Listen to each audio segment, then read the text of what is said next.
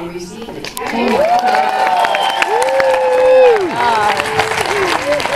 Wow, what an honor.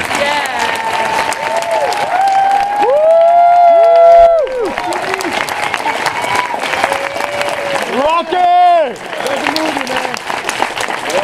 Wow. I knew this was going to be a great audience when I What an honor. Thank you so much for being here. I am not shy about saying this is my favorite movie of the year. But before we get started, I always like to ask our guests, what was your first job as an actor? The first time you got paid for it? Oh my God! I think it was in Miami. I think it was a movie called That Nice Boy. It never came out. It was starring a fellow who was usually during the week he was a clown, and then for some reason they cast him as a biker. His name was Chuck McCann, and he eventually ended up a part as a kind of a weird fellow in a movie called Heart of the Lonely Hunter. Anyway, it goes way, way back. I think my first SAG card is 004. In Florida, it was like the fourth one. Who did you play that you weren't that nice boy? I played the inimitable Scooter. It was never, literally, I don't know how. Then at that time, Ann Barker came by and John Philip Law. They were doing a film down there called Skidoo. And I didn't get in it. I wasn't good enough. So Skidoo, you know. I remember Skidoo. I'm an Ann Barker completist. So. Yeah, exactly. She was cute. You've definitely come a long way since then. That's why I tell you there's hope for everybody. I mean, seriously. Not everyone comes out of a Carnegie Tech or a Yale School of Drama or Rod. Sometimes you're playing Scooter in Florida.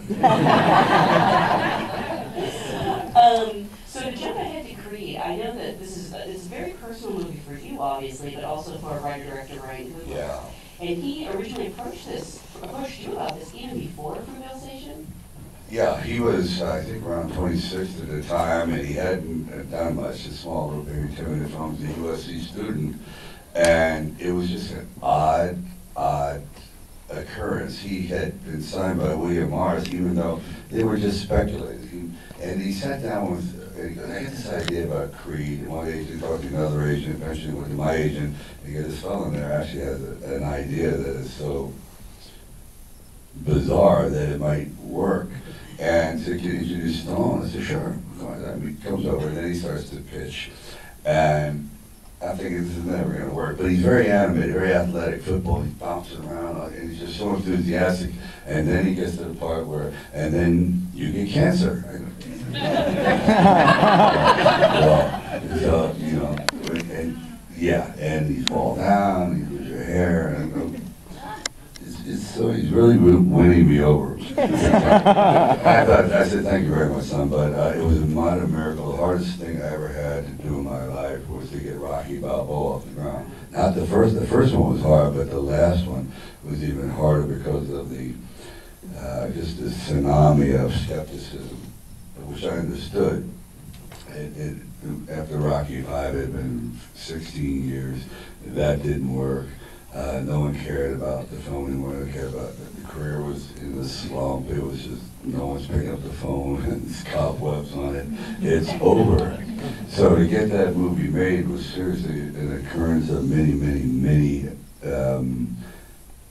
I would say, you know, everyone uses miracles, but really it was. It's just people being in the right place at the right time, and so it got made. And I was very, very happy with it. I thought, I got away with it, finally. Here's this 30 years, done. And now here comes this kid. He wasn't even born until after Rocky IV.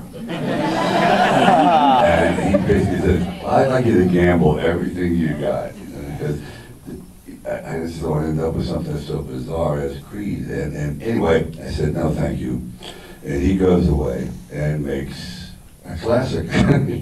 He wins the Cannes Film Festival at Fruitvale Station.